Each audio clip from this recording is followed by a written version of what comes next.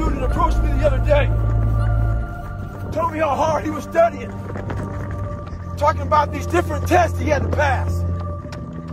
He said, I studied my ass off for the step 1 test, and I failed it. There was an awkward silence between his questions. I was waiting for more.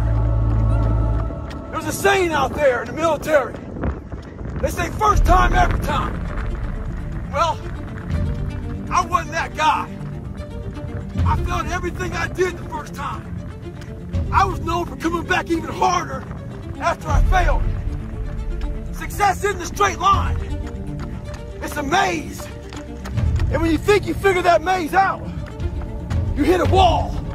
And you gotta turn the fuck around and start again. Stay hard. Every kid, every person has the ability to put one foot in front of the other. So like if you're saying, okay, I'm gonna climb Mount Everest, you're at the bottom of the mountain and you look up and you're going, I'm not gonna climb Mount Everest, right? But if you break it down into sections, and you just one foot in front of the other, one step at a time, next thing you know, you're at the top of the mountain.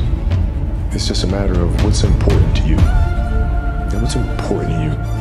For whatever reason, I didn't feel good about myself if I wasn't doing everything I could to be the best version of myself.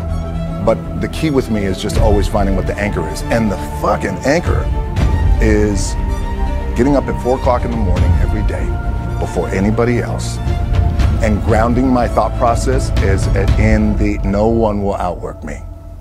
No one. I love and I respect you guys. Motherfuckers won't outwork me. All starts with this. 2 hands, putting it to work. Great divide of human beings.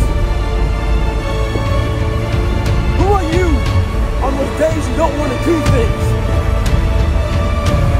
It's easy to conquer when it's good weather. You got good sleep. Work's going good. The family's good. You feel great.